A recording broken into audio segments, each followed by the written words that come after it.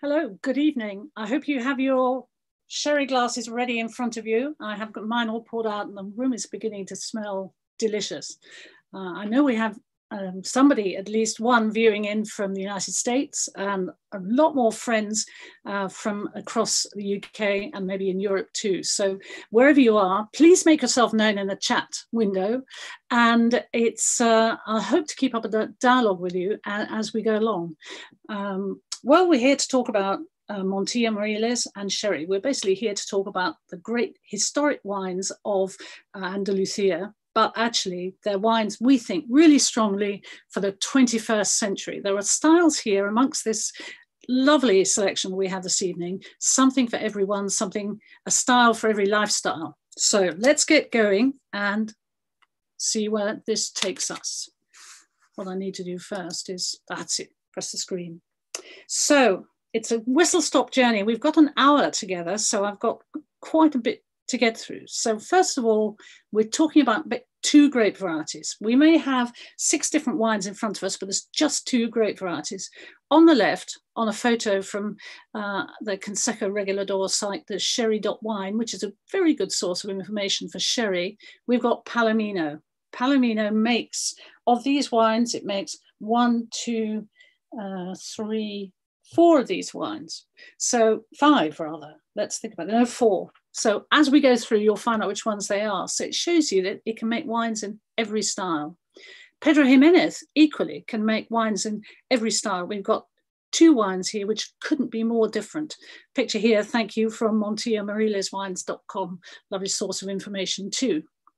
We're going to talk a little bit about food, because I think the one thing about having a tasting of these wines is they really make you want to match them with food, and they all taste better with the food.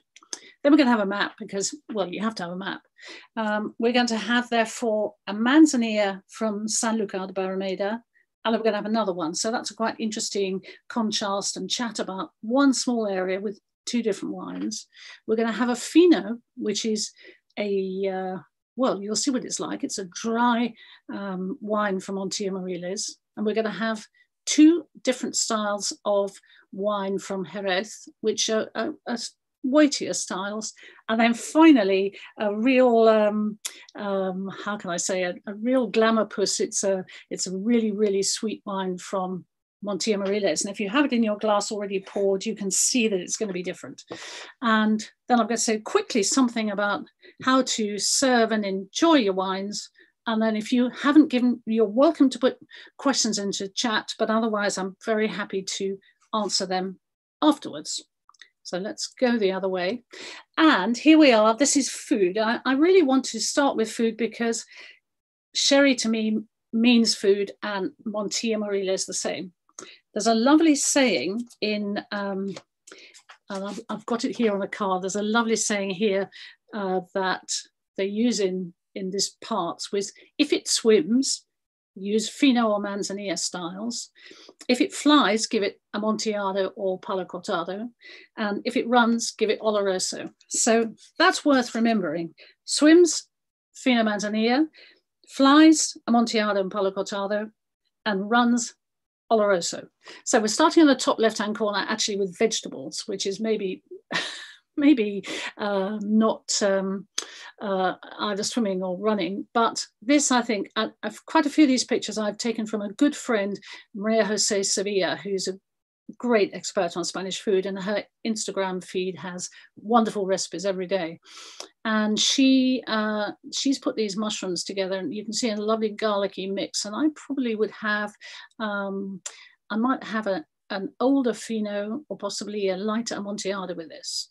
Then if we go up to this picture, it's one of my own snaps of what looks like to me like, I now can't recollect what it was, but it was a picture I took in Sanlúcar. Looks like an older Manzanilla, and then with fried fish. Well, you have to have, if it swims, then it's Fino or Manzanilla. Moving on, we have some rice. And rice can actually take even rice with shellfish can take something weightier. It can take an Amontillado. Then we move on to a chocolate cake. chocolate cake. That's where our PX comes in, without doubt. Moving down to the right-hand corner, we've now got the asparagus. And I think the asparagus could take either a fino or Amontillado a little richer. That's up to you. Then we come to the oxtail. This is such a classic dish with this very dense, rich, succulent sauce and the potatoes. We're absolutely back on a winter evening in Jerez, or indeed Montilla. And this definitely is an oloroso. Then we have some more flavoursome mushrooms. And then finally, this is very interesting, a recipe of Maria Jose's, which is chicken roasted with piñones, with pine kernels and raisins, and then basted with flaming oloroso. Terrific dish. So there's all kinds of things you could do, but I think I haven't begun to explore all of them, but I hope that if you have something on the table with you, you've also got, I know actually there's one couple here viewing who've got a whole Spanish meal with them. So that's, I think, the way to do this. So let's see what's doing next. Well, here's a map. As I said, you have to have a map. We'll start here in Jerez, capital city, Jerez la Frontera, and we can see the Bay of Cadiz here. Well, we don't have to talk about Sir Walter Raleigh or anything like that, I don't think. But what's important about this is that there are all these growing regions, but there's little pink area is Manzanilla de Sanlúcar. So it's quite a small area. But what I really wanted to point out was that by, my mouse has disappeared, there it is. You can see the Guadalquivir River, the great river of gold. And in the days of Christopher Columbus, that's where the explorers then were able to sail up to Seville and take their gold and all their discoveries. And it was quite a place. So now the river has filled in a little bit, doesn't happen. But on the other side of the river, here is a very, very famous nature reserve, Coto Doñana. Now, if we move to the yellow section, we're in Montilla Moriles, and it's inland, and it's the soils are very similar. I'm going to talk about the soils, and it's certainly, and you can see the influence is more Mediterranean rather than coming from the Atlantic Ocean. And it gets hot here. So there's a place here called Écija, which is known as the frying pan of Spain, because it is exceptionally hot. And then to the north, just outside the boundaries of the DO, Cordoba, a terrific city to visit. So let's start with our first wine. I haven't introduced it yet, but I think you should just have it in your glass. There's nothing textbook about this tasting. I just want you to be enjoying these things. So as you have the wine in your glass, as with each one of these wines, look at them first, appreciate the color, the way the clarity, the way they glint in the glass, and then smell them. There's an awful lot about these wines on this table, which are all about smelling them before you even put them in your mouth. Now, normally, if we were together at a party, we would, or in a bar, we'd probably just be drinking them. But frankly, it's the, that's what takes me back to the holiday that we all need in Andalusia. So the point about Sanlúcar is, now this is a great picture on the left. It shows you that they do horse races across the sand, especially at bank holiday. And there is one very famous member of a very famous family, the Hidalgo family, who is also manages to be a jockey. I don't know how he keeps his weight down, but he does. Then on the other side, you can see the nature reserve. And here in the middle, there's a little old blue boat, which goes backwards and forwards and backwards and forwards. And there's one over here too. And if you sit on this side in a bar on the waterfront, the Bajo de Guia, you'll see the boats coming forward. So what are the influences? There's the river itself, the Atlantic Ocean. There are salt marshes here, very historic. It's humid, undoubtedly it's humid, you feel it. And then the town comes in two levels. It's on the ground, there is a sea level and almost below sea level. And then there's an upper area too. So the wines can be different depending on the levels. These are really exceptional conditions for the growth of flor. So now, quick run through on flor while you're enjoying that first wine. And what we have here is a very typical barrel. And maybe it looks slightly unappealing. It's from the sherry website, but it tells you exactly like it is. You have a butt, which is typically 600 litres. It's nothing about new oak or anything. It's this dark old oak container. They have the very old ones, and you don't fill it up to the top. So you have 500 litres worth, thereabouts, of liquid inside.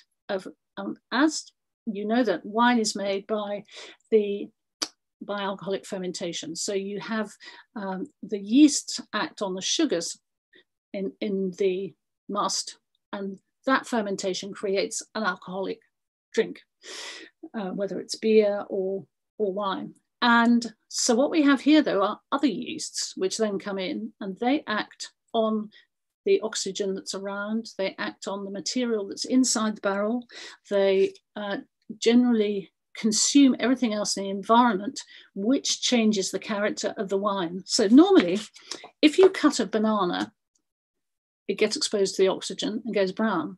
But with this remarkable layer of flor, then it just changes the character of the wine. It eats up the sugar, it eats up the glycerine, eats up the oxygen. So you have something that's profoundly dry.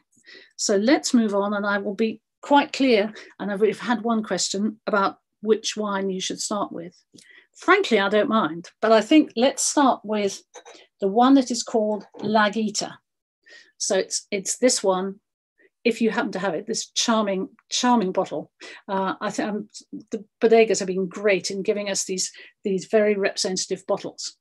So Lagita is, as we'll discover, from the lower part of San Luca. And I must tell you the story of the string. So you have this little bit of string here, and it's because when people used to go up to the original producer of this, they used to say, you know, can I have a glass? And he'd say, have you got any cash? And the word he'd use for cash is guita.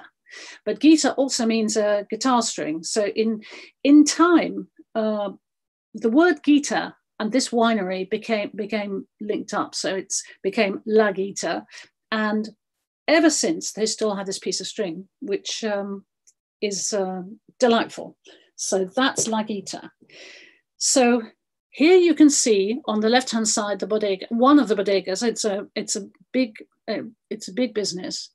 And you can see that this photograph is slightly oddly taken. And that's basically because these are very narrow streets. You can't get far enough away to do an upright photograph. But that's bodega with its typically high windows that you know when you're walking around the streets. If you've got one of these large warehouses with high windows, that's a bodega. And then here we have the bottle, and it tells you that if you can see that at the top of the barrel, it says fourth. So it's the fourth Criadera, which means there's every time the sherry is moved through its constant system of aging, it goes from one set of barrels down to another, down to another. And you can see also that in this Criadera, if you look at the bottom, there are 1,197 barrels.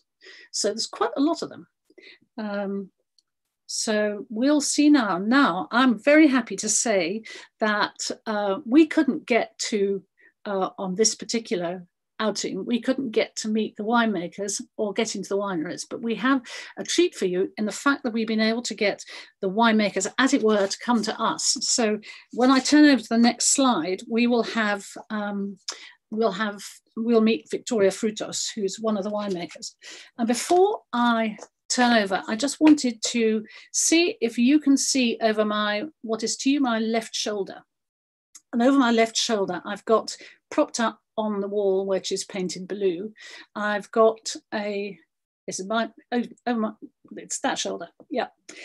You can see I've got two Venencias, and they're the thing that you use for taking out the sherry from the barrel. And we're going to see two different ways of doing this, or two different ones. So here we are in San Luca. So very typically, traditionally, they use bamboo ones. So later we'll see somebody using one of those. But Victoria is using the much more common one here, and we'll just see that in a minute. Now I've had a comment. Eric is eating anchovies and olive oil. Very good choice. I haven't got any here. Eric, you're making me hungry. And the arrows on the barrel just mean that it shows you in which direction the rest of the row goes. We'll see more of them as you go, and you'll see that they're pointing in different directions. So you have a picture of one that's at the end of a barrel, and in fact you'll see when we turn over that Victoria is standing in front of a terrifically long rows of sherry. They've got 16,000 butts there. It's a lot of sherry. So and just Lagita. So let's turn over, and maybe you can see a little bit more of what there is. So here's Victoria, and she's got in her glass what we have here. Now let's, just before she talks, let's look at it. It says Palomino, 100%, and the grapes come specifically from one very good vineyard, and they have about 4 years aging under floor. And here I've got, this is the most up-to-date that I have in terms of stockists and prices. So if you're interested in stockists and prices, take a note of this. But above all, go to the website, get in touch with them if you have questions. So it's, well, let's see what Victoria says, and then we can talk about it. Hello, I am Victoria Frutos, winemaker at Grupo Esteve, and I would like to show you my wine.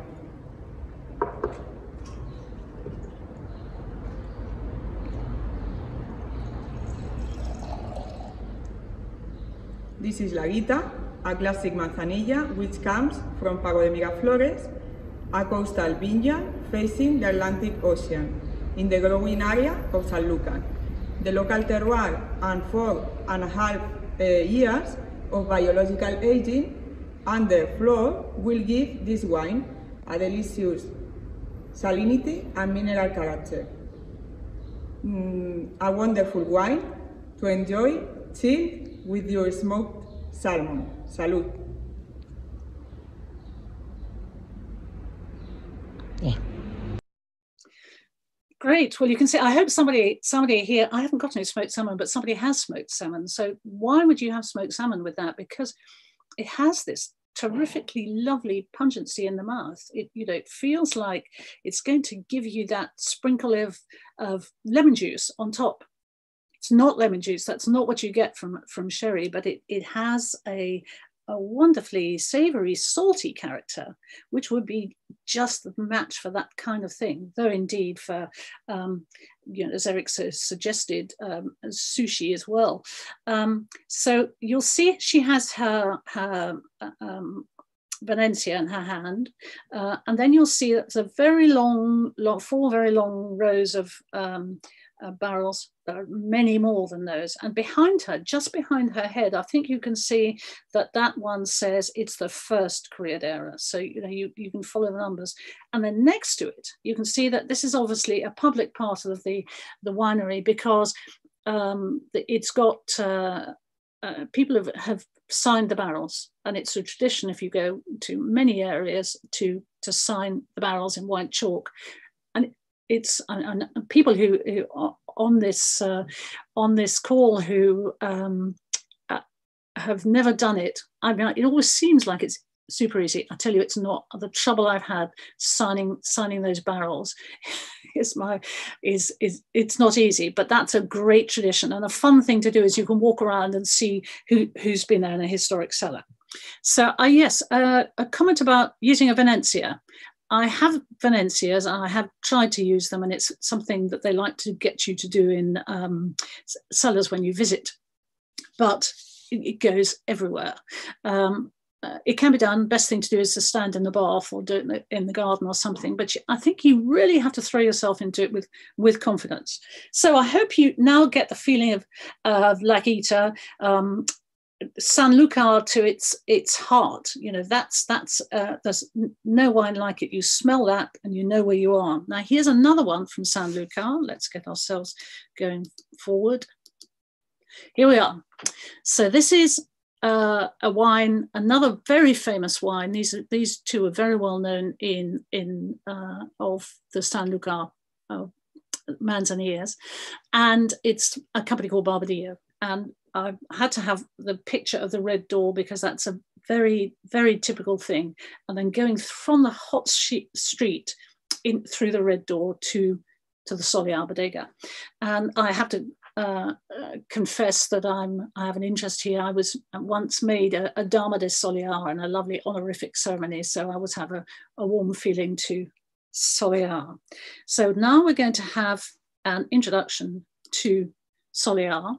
And first of all, though, I want to introduce the lady at the top, Montse Molina. She wasn't able to do the tape, and she's the head winemaker of a really enormous business which runs from the best-selling white wine in Spain to all sorts of other very fine sherries. She has a great technical skill and very, very interesting person. And she's somebody certainly to get to know. So we'll see what Tim has to say. I think what's very interesting about this is also made Palomino, very similar to the previous wine. What makes it different is the place and the place of aging and how they manage it. So here, what they've done is they age it for a bit longer. This is more than 6 years aging, but during its life, the wine is moved from barrel to barrel, slowly through different bodegas. So it goes into 4 different buildings. Each bodega is a building, and it goes into 4 different buildings. And the last one it enters is this one that Tim is standing in, I think, or maybe it's not, he'll tell us. But the last one it goes into is facing the sea facing wall. So that's one where, although they're up on the hill where the breezes come up, they're actually facing towards the sea. So it's the most exposed to the sea. And what they're looking for here with these wines in this part of the world is that saline character. Is there salt in Manzanilla from the sea breezes? No, probably not, but there is something tempting. So let's see what Tim has to say. Hello, my name is Tim Holt. I work for Barbadillo on the export side, and I'm here to show you Soliar Manzanilla, which we have maturing here in this cask in a maturing stage, in what we call a criadera. And here it is to show you what it looks like. And it's maturing in this amazing cathedral bodega, which we call Barbadillo.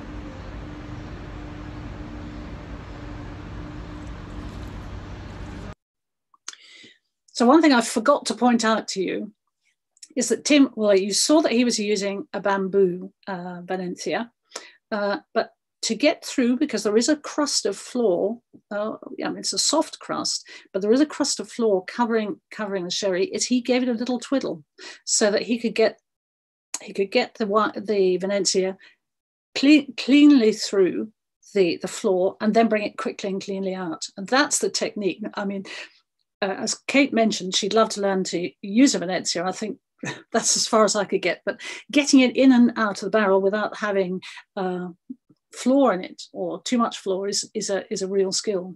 So we have here 2 quite wines are clearly in the same family but slightly different wines. Both of them wines that you'll see in the spring fairs that they have across this region, and indeed many parts of Andalusia. And this is a bit older. I think it's a personal style. This has a richness, perhaps, whereas the Laguita maybe is more excitingly pungent. So it horses for courses, but it's yeah, I hope you'll learn from this that this is San Lucar without a doubt. Which is why I'm not going to take you somewhere else. You saw on the map. Hello. No, we've gone too far. There we are.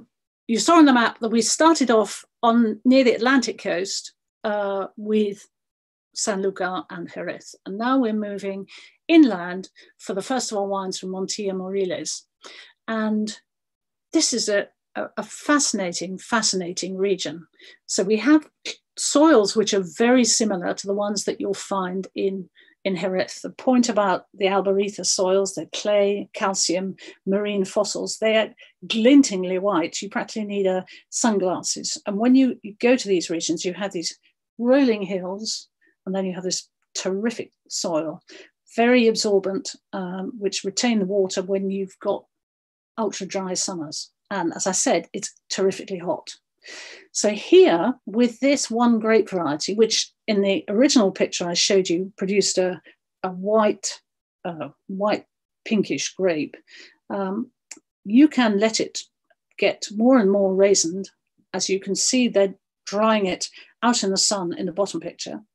So you can make a dry fino, like a little like the Manzanilla.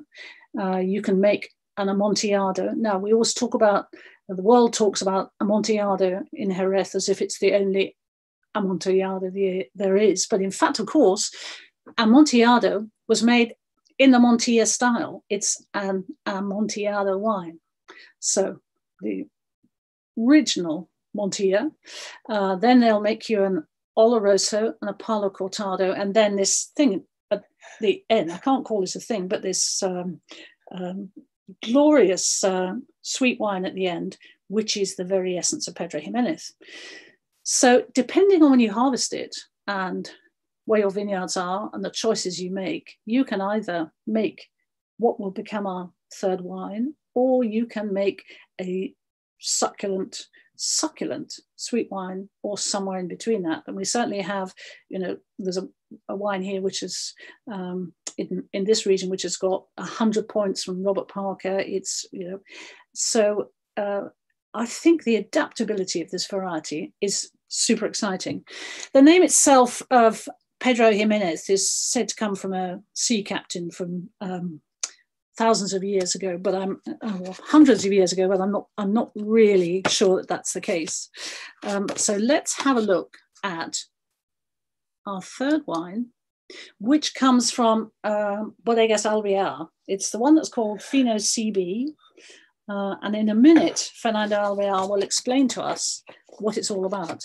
But I wanted to show you a few things here. This cellar is very typical, could be in Jerez, could be in Montilla Moriles. You can see there, you have the woven screens to the windows because the light is very bright at certain times of the day. You can see the soil, I was going to say soil, the ground, the point about a well-maintained cellar in this part of the world, in Jerez and in Huelva, is that you will have typically soil or sand on the ground, and then you can moisten it at any time. So if you want to, if you feel that the cellar is getting too dry and you want to raise the humidity, super important, so the barrels don't dry out, then you can always dampen that. So that is a reason, if you're going to visit the winery, any of these wineries in nice suede shoes, don't, because you'll end up with damp sand around the edges. But you can also see, probably if you look closely, that these wines all come from the CB, which is what we're about to taste, the Fino CB. But for instance, the one in the bottom left-hand corner, you can see it says 1 of 436. And then if you look, and there's arrows going in different directions, maybe in this over here, you can see this says 1 in 1,200 something. So there's a lot of counting. It's just a non-computerized system of knowing where you are in the cellar, because it's important to say, we might think looking at this that the wine just sits there, but of course it doesn't. It gets, a small amount of it gets moved into another barrel, and well, let's start at the bottom. To do some bottling, you take wine out of the final finished aged wine. You take some out of the barrel, not a large amount, but you take some out and you do it from a number of barrels, and then you need to top it up. So then you refill with some wine from the next age, and that leaves a space and you keep on going. And that's called a saca and rocío. So your saca, you're taking it out, rocío, you're watering it over. And that's something we're going to see a little bit of later. Anyway, that sets the scene for this wine, Fino CB, which looks exactly like, well, slightly different, because it's a little bit younger than the one we had before, Solear. We'll discover it's 5 years, but it looks effectively the same, and it smells similar. Now you must think about it. When I've finished, I think you need to spend the evening with these wines, going back to them as they warm up in the glass, considering. But this is really a Fino, but it's made from Pedro Jimenez, from this super adaptable variety.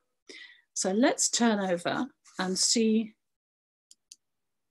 now what Fernando, who is the CEO, obviously, and still a family business, what Fernando has to say.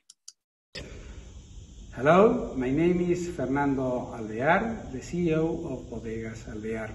Our winery was founded in 1729, almost 3 centuries ago, and is still handled by my family. Fino CB is a beautiful and unique unfortified Fino made from the finest Pedro Jimenez grapes of the Sierra de Montilla and the flagship of our bodega. The brand CB comes from Carlos Villanueva, the cellar master in the 19th century who used to sign with his initials the cask containing the best wine. I hope you enjoy the wine as I do. Thank you. That's a very speaking presentation for all sorts of reasons. I was telling you, we were talking about Criadera, so you can see that that's the first Criadera, but you can also see in the bottom right-hand corner the Solera. And although we talk about the Solera system, which is the overall name that people use for the way these styles of wines are made, in fact, the Solera is the bottom level, or it's the final layer ready for bottling, typically was found on the ground, hence the word Solera from Sol. And you can see also, you can see the number 1733 on that first Criadera, but you can also see when they last topped it, because they put Rocío on it. And they've said that it happened on the 10th of July, 2020. And that's that's how you do it. And using a chalk, then you can brush it out next time you've done it.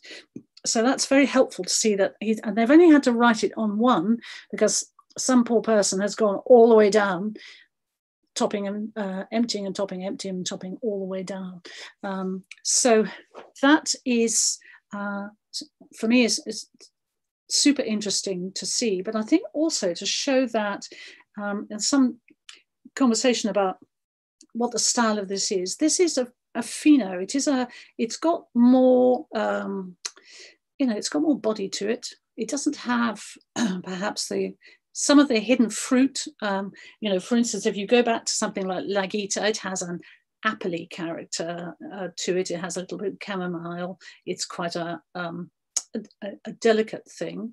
This has a little bit more structure to it, and it's something you would enjoy. Well, I don't know, I'd love to know what you've got on your tables, but it's something you could have with, I'd quite like it with a super interesting cheese like Conte, something like that. Of course, you can say Manchego, but you need to have a really good Manchego. There's a lot of, if I buy Manchego in the supermarket, it doesn't really taste like Manchego. I need to go to a specialist independent deli for that.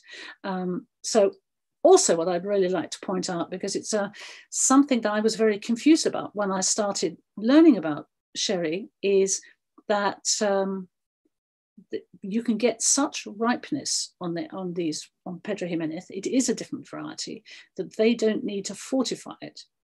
So when I was first learned about Fino from Montilla Moriles, I was told no, it's all a lie. Of course they fortify it, and everybody does.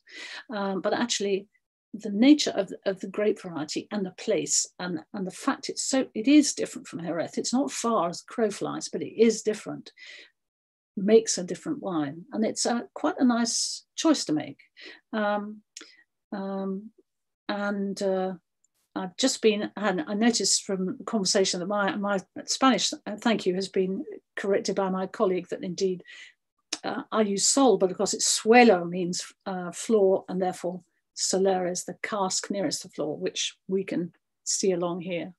So I think I want to make it clear that for this particular Fino is not fortified. It has that warmth, but it does generally come from the place, the sunshine, the reflected heat on the grapes, and but it has a savoury, nutty character, which is super interesting. So it would be good for you to go out at the weekend and get some more cherries and compare them and see how they are, because I think that this, you know, once you start looking, you know, it's just so exciting to compare the different styles. And Alvear's, you see, is one of the really established the most established name in Montilla Moriles.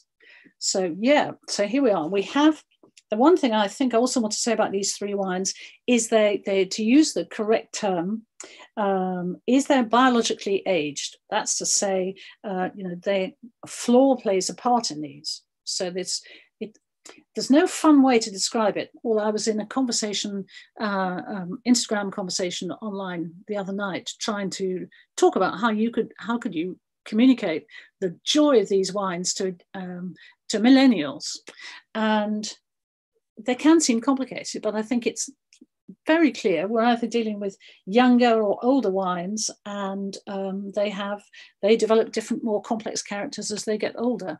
Then if you want to go further, and I think probably a number of us on this call maybe do want to go further, but if you want to go further, either via one company or tasting all sorts, then there are lots of opportunities. But the key thing is that we have these three wines, which are very super clear, super pale in front of us, which have been protected by flor. So unfortunately, the word they use is biological aging, which somehow doesn't sound great in English, but that's what it is. So in a minute, we're going to move to oxidative aging, which again doesn't sound very appealing either. So oxidative aging is obviously the wine has had a chance to come into gentle, slow, maturing contact with oxygen, and that's what we have with this wine. So let's come to our first wine.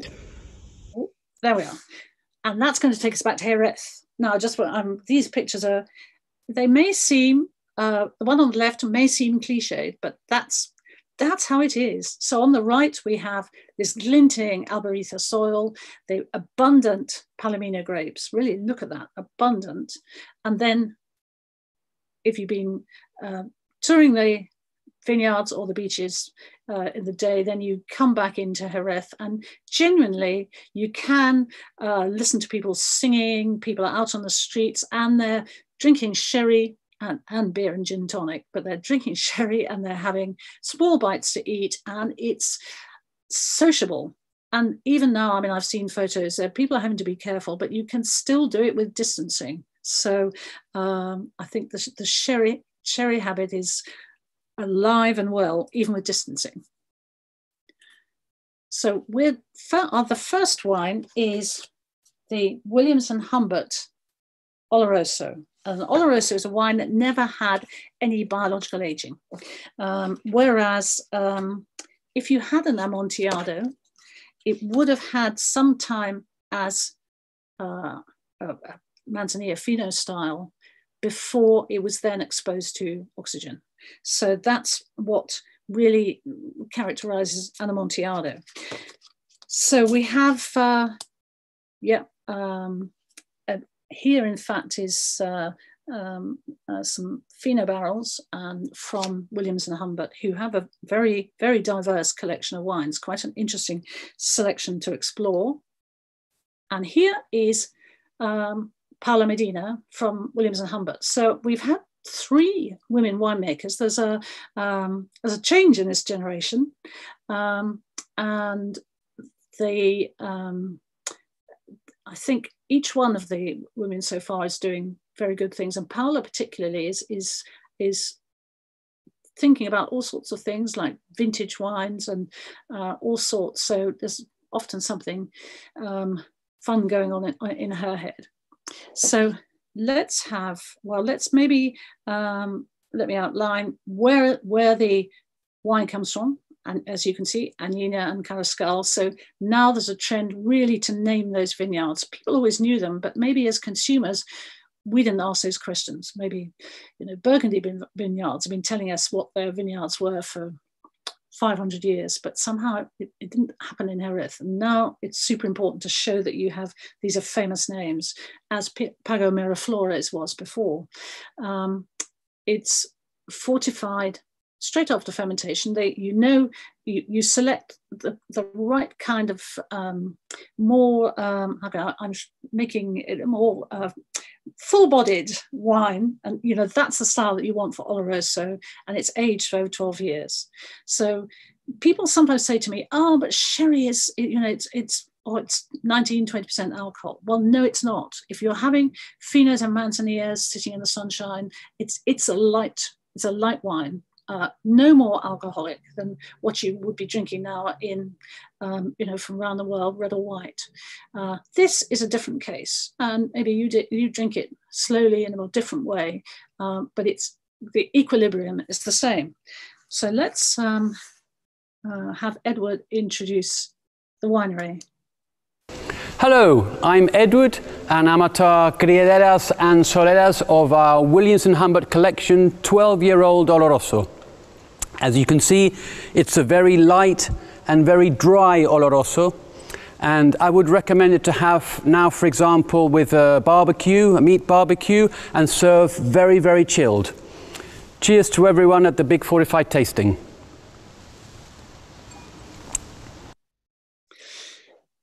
Well, there's lots to say there, but particularly I want to say cheers to the Big Fortified tasting. So we every year, if you work in the wine trade, you have a great good fortune to go to a trade tasting where you get to taste the ports and sherries and Montilla Moriles and fortified wines from around the world, and it's to help the wine trade decide what they're going to buy to sell to us as consumers. And it's a great event, but obviously this year it never happened. But the bonus was that instead of having a private trade event as the Big Fortified tasting for the wine trade, we as consumers have had, and some members of the wine trade also listening, have had a chance to have this tasting ourselves. And it's that's maybe one of the good things that's been coming out of this funny time, is the fact that we through video shorts have a chance to get inside the winery. We can't travel to Jerez perhaps yet, but soon enough we can, and really get a feeling of the wines. And I think this wine, this Oloroso, really gives me a feeling. It has that aroma of vanilla, of walnuts, of it's got chocolate mocha in there as well. It's something, when you're doing tasting notes, which from the 1st of August, I'll be doing for a month, we're doing the Decanter World Wine Awards. We have 17,000 wines to taste, which sadly we couldn't taste in April. They were going to be tasted in what is now a Nightingale Hospital, but was Excel. So now we're tasting them elsewhere. And when the sherry days come up, it's an absolute treat. The room is filled with this terrific aroma, and that people bring salted almonds and chocolate brownies just to balance up the wines. But this is superbly complex. I hope you'll agree, and I think it's something that you should be thinking about definitely. As Edward says, it's obviously for barbecue, but it's for something with a wonderful meaty dish. And I also think that my friend Maria Jose, in an earlier picture, she roasted the chicken and used the Oloroso to flambe it. And I have roasted lamb. I quite often roast lamb if I'm extravagantly, in a bottle of Oloroso too, but the outcome is great. So I think this is one of those occasions I have done, and I'm sure many of you, for sherry lovers, have done, is I've used sherry instead of red wine with a meal. And people's first reaction is a little bit nervous. And then when they have it, it's absolutely, they understand just how it works. Possibly you could have this wine with a blue cheese. It's certainly, otherwise, if you wanted to, you could introduce it as a, sounds grand, a cheese course, but after a main course, or instead of a main course, cheese and Oloroso would be a great match. But the other thing that's interesting is I'm going to talk about wine temperatures in a minute, but here we have a suggestion that you should serve it a bit chilled, so as you wish. Now hello. Oh, Imogen, forgive me. There we are. We're going to move on in the same town, in Jerez, but we're going to move on to another famous name, Lustau. And we're going to move on to a Palo Cortado. So this is a really, how can I say, Palo Cortado is a cult wine, or a cult category.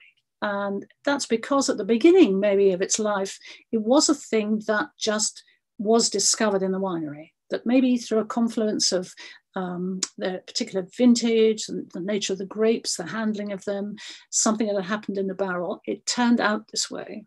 Now, of course, winemakers understand what's happening in the vineyard and with their grapes, and they can select a wine to be Palo Cortado from the beginning. But you'll see on the bottle that above the words Palo Cortado Peninsula, there is a slash with a cross through it. That's the Palo is the almost vertical slash that the winemaker would make on the barrel to indicate that he'd found something that was out of line, and then the cross would confirm it. So Palo Cortado is, yes, definitely, it's very nice to have one to show tonight. And I did think about whether I was going to put it before or after the Oloroso, because it's intended to be a wine that's between that delicate refinement of Amontillado and then this full body of Oloroso. And well, you can see how you feel, but I think I wanted to show you the Oloroso first so that you could understand then the difference of Palo Cortado. Let's listen to Sergio as to, he's going to introduce the cellar where he is, the Imperatriz cellar, and then talk about, there we go. And then I'd also like you to think, at the end of his tape, you will see that the doors open onto another bodega, and it just shows you the connectivity and the extent of these cellars, the way they go one on for another.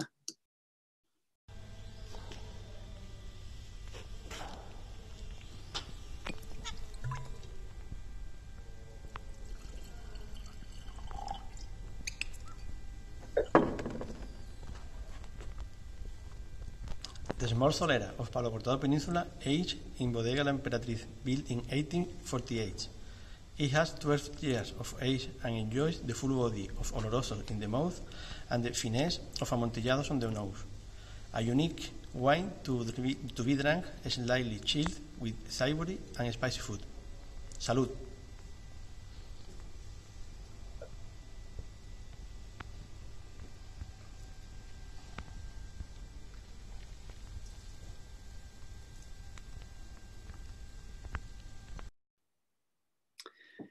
Yes, so you can see the extent of that cellar and how you can just keep on walking. And it's on a hot day, these cellars have a beautiful, temperate temperature. And then you step outside, and in that corridor, before you get into the next cellar, it's very hot.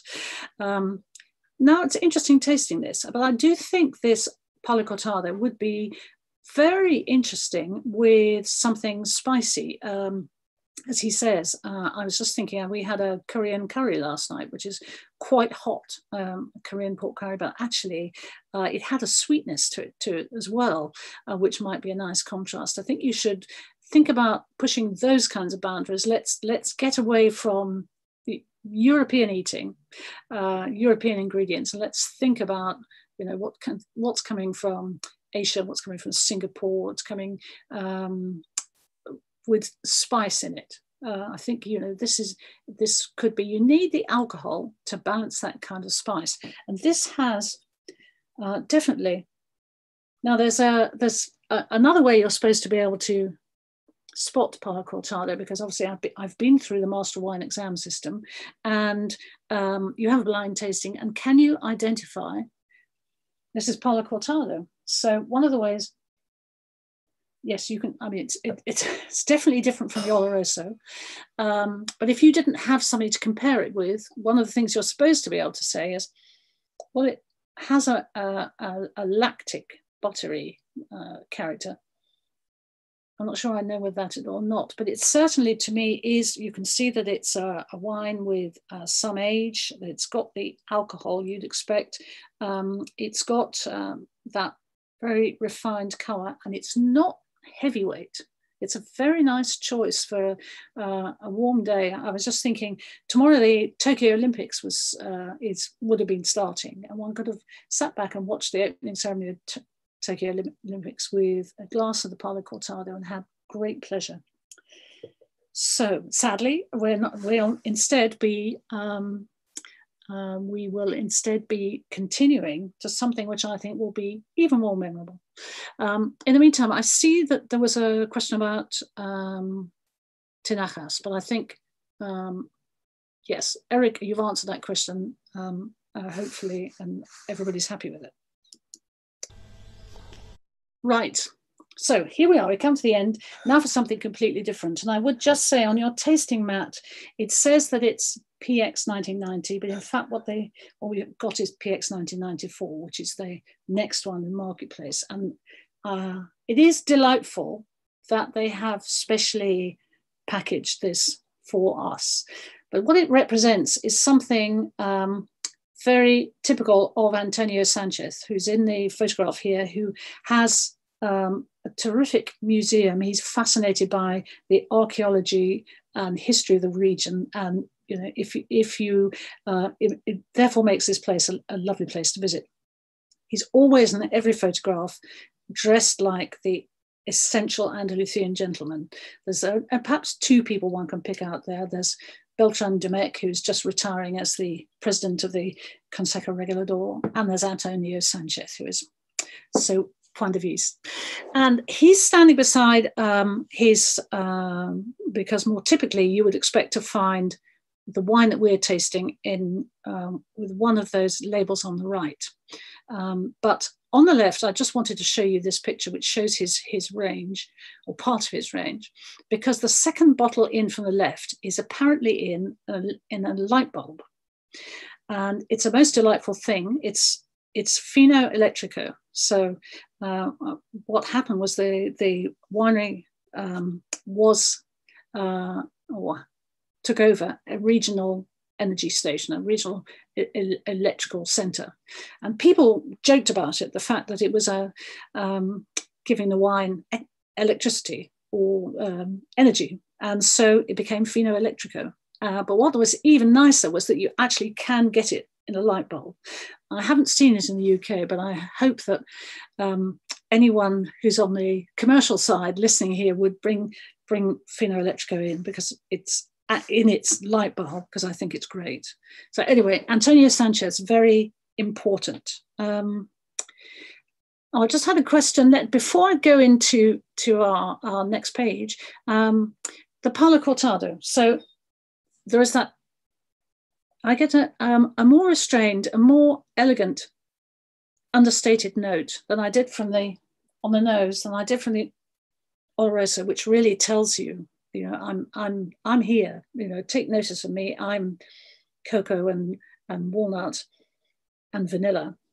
It has a number of those characteristics, but in a much more subtle way. And I think if you're eating food, quite often you don't want to have anything that's too aromatic. It's a bit like a Sauvignon Blanc that is just too dominant. Sometimes you want something more restrained. Then in the mouth, you have a number of the characteristics. You have a number of the characteristics which you would find in the Oloroso, but again more restrained, but particularly it has a freshness. And what's interesting about these wines is that as you get into the oxidative styles, they're older, 12 years, but more. And we just joyfully say, well, this wine's 12 years old, or it's 20 years old, or it's 30 years old. But actually they're fresh still. So what I think I get here is a fresh note with maybe there's a mouth-watering characteristic, which makes me think of, crunchy green apples. People will also talk about things like mahogany tables.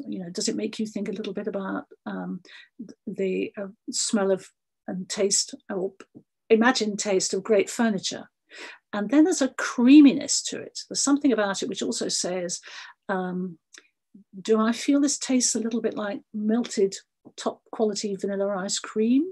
And then there's this lovely warmth at the end, and maybe even a possibility of red fruit. So I think quite often it's hard with sherries to find the word. It's just that next time you go back to it, you say, gosh, I recognize this, how good it is.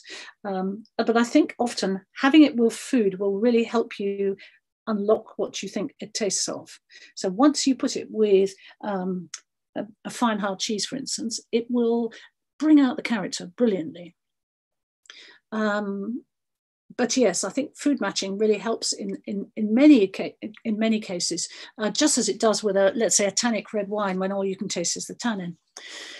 So we have a question here from Simon, and I actually haven't tasted this wine yet because I couldn't taste it before the tasting, because I knew that after this you can't go back. So I'll just taste it now.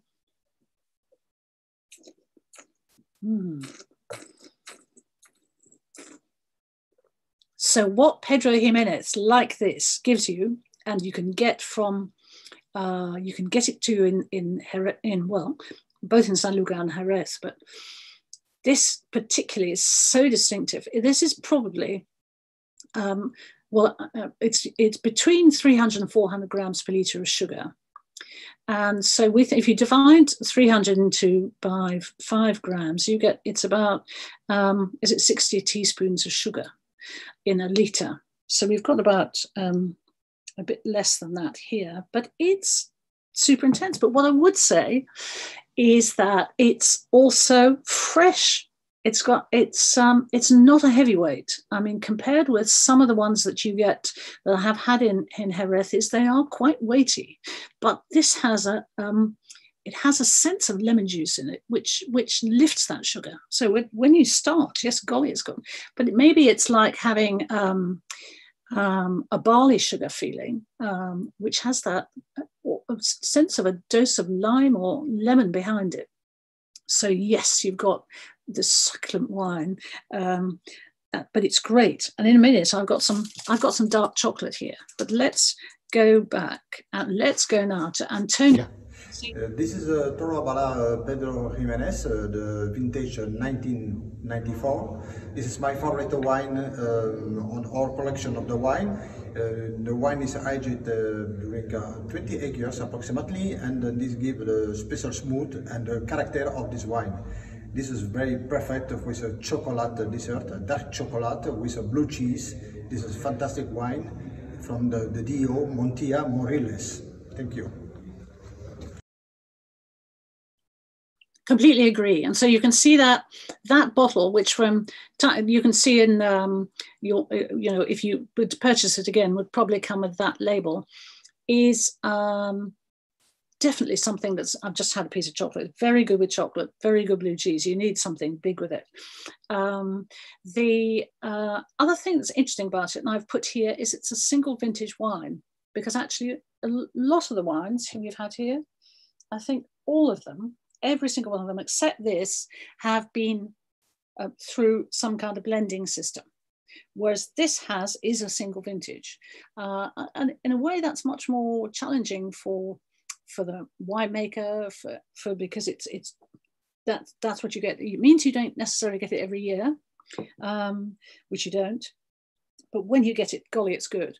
And indeed, for one of the wines in this range that they have, they got 100 Parker points. But there are trends happening in sherry too, where you will find single vintage wines being produced. But what's amazing is this extraordinary range of styles and categories. As I said, a style for every lifestyle.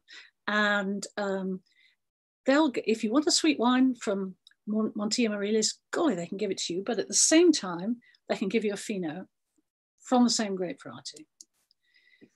So just to sum up then, before I start answering any more of your questions, how to serve this. And I found this little picture on a pavement. And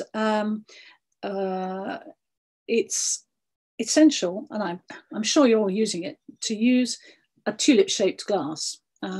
Don't worry about getting a special glass. Don't put it in the smaller glass. These are not liqueurs. And because they have, as the question before, because they have such an aroma, you just want to be able to sit and smell them. So you don't need to put very much in the glass, but enough to be able to rotate it. And of course, when you rotate a PX, it goes like those orange screens you used to see in sort of Victorian gift shops, which were covering on the seaside, which were covering the windows so that the sunlight didn't get in. It absolutely stains the glass.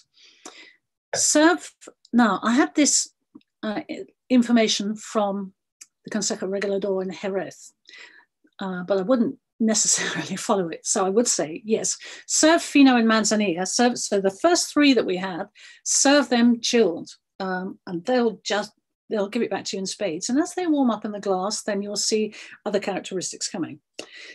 Now, they say that if you have one of these oxidative wines where the color has developed because the oxygen has come in contact with the wine, that there isn't any flaw, then serve them a bit warmer. They suggest 12 to 14, which seems relatively high to me. And then they say if you have an older wine, then you should have it even a bit warmer still, treat it more like a table wine. Now, what's interesting was actually that if you can remember back to our two representatives from wineries, they both said, serve this a little chilled. So you might want to think about going back to the Oloroso and the Palo Cortado and making sure that they're a bit chilled. And if it looks like the weather's going to be warm this weekend where you are, then definitely put them briefly in the fridge and see how it goes. And then definitely the guidance on the Consejo website was that PX wine should be served at, PX sweet wine should be served at sort of red wine temperature. But actually, I think for real enjoyment, because of that sweetness, I like them chilled. But of course, you can put them in cocktails. There's a very lovely cocktail that you can do with Montilla Moriles and ginger ale. And equally, there are a whole range of New York barista cocktails that you can do with sherry. And I used to be really a purist about this, but actually thinking, well, this is sherry. You can't possibly do anything with, with Pedro Jimenez. It's absolutely not the thing. But actually, no, I think these are great wines. And what's so interesting about them is that because they've got such intrinsic character, when you mix them with something else, the character still persists. So you can use a bit of sherry to give flavoring to things, and then you'll find that actually it enhances the whole drink. So I'm pro cocktails now, which maybe I never was before. So I will finish by saying yes, cocktails, and also a number of producers in this region are using their wines to make vermouth. And I think that's quite interesting. You start off with a very well-made sherry, and then you make vermouth. I mean, if you think about it, there are some quite famous wines. I guess Harvey's Bristol Cream comes into mind, which was a blend of all sorts of different sherries, and then that with a large ice cube and a lot of slice of orange again is very striking. So now let's think about some questions. So I have here, Natalia, can I repeat what to eat with wine number 2? Well, Natalia, I don't want to be too prescriptive about this because I genuinely think that you will find it. I think this is a great opportunity, like let's say this weekend, to get a whole array of things out. Now, if you're following the regulation about if it flies, if it runs, if it swims, then this is a wine for the swimmers. So, think about sushi, think about prawns. If you've got prawns, you could think about putting them in, with rice, but you can also, I actually think this wine has sufficient body because of the 6 years of age that you can have something spicy with it. But they have been having a lot of success with Fino and Manzanilla with Japanese food in Japan. Now, there are Japanese sherry sommeliers there. So I really, there's something to think about. I think that I wouldn't cheerfully put it with cheese. I think what you want to do with something that comes from San Luca like this is you want to think about the salt. So you want to have it with olives, with anchovies, with capers, any of those things which have come from the sea or have that saltiness. And golly, and the great thing about that is you either have it as an aperitif or you have it with a whole meal, and they will just get your mouth watering. But I've spent, as I know other people have on this webinar, I've spent many happy hours and days sitting out in the sun with a glass of this. And the good thing is that I'm sitting in London now, and the light is drawing in, but this will keep my sensation of sunlight alive, and that's super important. So Natalia, that's half an answer, but I think you'll find the answer yourself. There'll be something that will ching for you, but think about if it swims, and that might get you quite a long way. So Paul, why are these wines so undervalued and underpriced? Well, I hadn't mentioned the fact that they are so underpriced because it always makes the people from Sherry and Montilla frustrated, because very many people begin the presentation saying, well, the great thing about these wines is they're so cheap.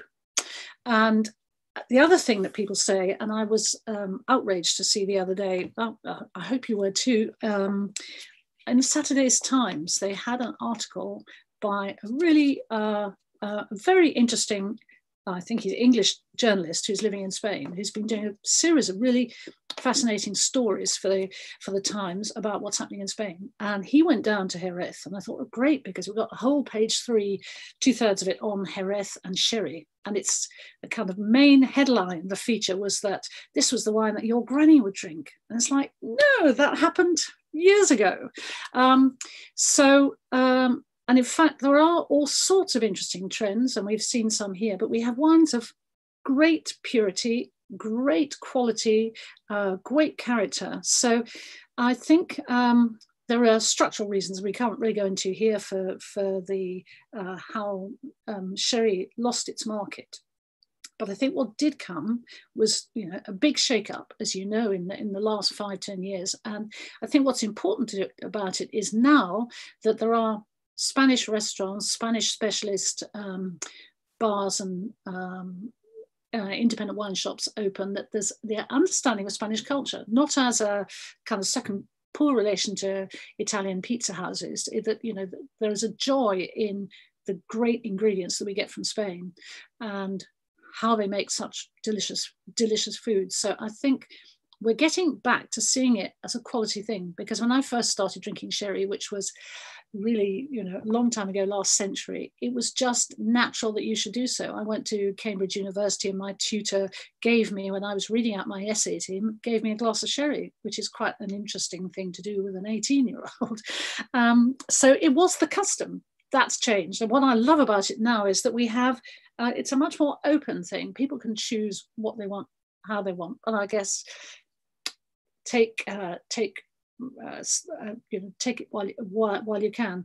Roger's question matches with this, which is sherry consumption still in decline? It's changing, Roger, it's really changing. So there was a time when sherry was crushed by the government had to expropriate a company which had owned far too many bodegas. It was a business with interests all over the place, and you suddenly discovered that sherry was collapsing into the hands of very few corporate people, and it had a time when it was very much a corporate product, and now we're getting people coming out from what we're seeing here, producing the best of what they have in different characterful ways. So what we are noticing is that the Finos and Manzanillas, the first 2 and 3 that we have here are definitely establishing themselves, along with other white wines that people might drink. They're another great choice.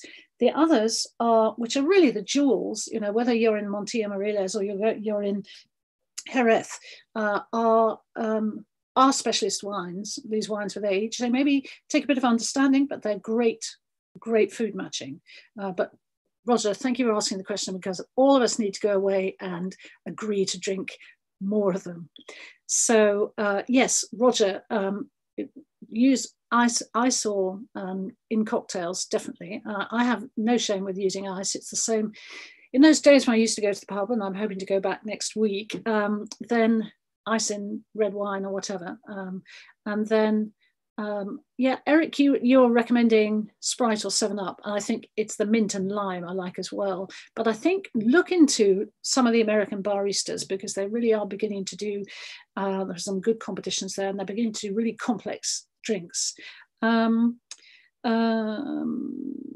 So Phil, can I comment on where these examples sit on the scale of sherries in terms of cost, quality? Well, I think the first two, so we have here La Guita and Barbadillo Solear, are very representative of their region. They'll be very well known because they're the ones that people will be buying half bottles of and glasses and taking to the spring fairs. They're all around, and you will see that these bodegas and some others produce bunting and all sorts of printed materials, which you see all over the towns and villages during the fairs. So you can see that you're either in a Solear event or you're in a La Guita sponsored event. They really add to the party feeling.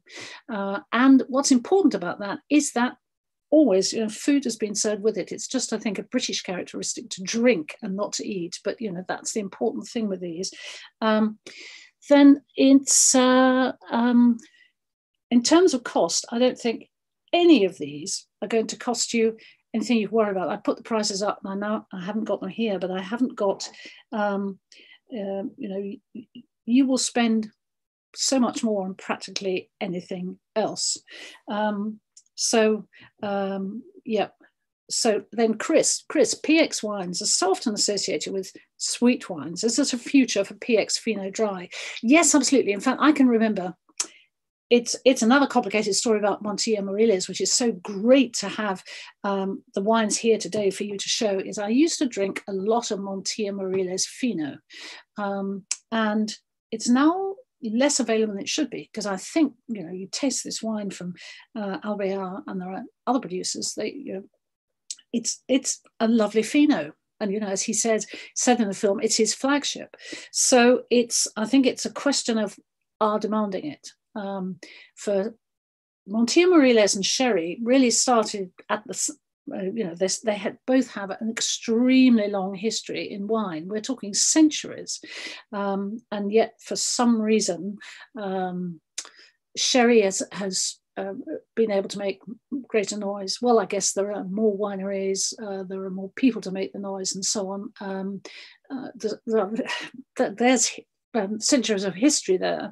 But now I think is the chance to step out, and I think this tasting by the big Fortified tasting is really part of it. There was a big conference in Spain last year where we had a great meeting about the great wines of Andalusia, which in a way it's a secret needing to be told. We go on holiday to Andalusia. People go to Malaga, to Marbella. They go around to these lovely Atlantic coast, but they don't drink it enough, which brings me to Jacob's question, which Jacob is saying, you know, I like the occasional glass of sherry, but I rarely drink through a half bottle. Well, in that case, well, I mean, the thing is that actually these things last longer than you think, Jacob. You know, that's what I love about a screw cap. They really, you know, you can just screw it up again and put it in the fridge, and you will be surprised how long these things last. And now, you know, if you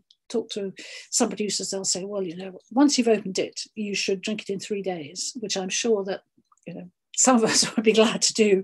But Jacob, I think you could keep it for quite a bit longer. I mean, I think the way you store it is the most important thing. And don't forget, if you have, any of these wines, and that includes the Finos and the Manzanillas, will last unopened. Can be cheerfully bottle aged. Obviously, the Oloroso, the oxidative styles, the browner styles, are extremely stable. They've had the exposure to oxygen and they're fine. So these are, in every case, I think, the smallest one you can get. I stand to be corrected by other people here who are selling it. You can look around, but I think definitely I'd keep that half bottle, and you'll be surprised. And don't forget, it does. If you've got halfway through it and now want to change to another half bottle, that half bottle will make you exceptional sourcing. Or we've always got to use at home in the kitchen. Eric, yes, it's worth commenting that Montilla Moriles can't make sherry as its protected name in the same way champagne is. Many people put Montilla Moriles in with sherry. Eric, that's absolutely correct. For instance, I remember when I was judging a few years back, I was chairing the Spanish panel for the Decanter World Wine Awards, and we found a Montilla Moriles wine, which we wanted to give a gold medal to. And the people classifying it, sort of backstage people who can't be experts in every category, had put it in with sherry. It's like, no, you can't judge these wines together, and they're not the same. This is a Montilla Moriles and deserves its own gold medal in its own category. And I think Montilla Moriles has, for all sorts of reasons, not been looked at carefully enough, and it's up to us now to ask for the double name. These are, this is a double named. There are only a few of them in Spain. There's Utiel Requena, it's the nearest one I can think of. But ask for Montilla Moriles, not just for Montilla, and ask for it by name.